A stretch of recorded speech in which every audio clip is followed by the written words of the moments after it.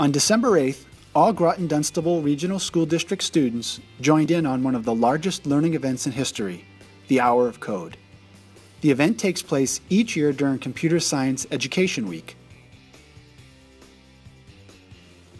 You may be asking yourself, just what is the Hour of Code?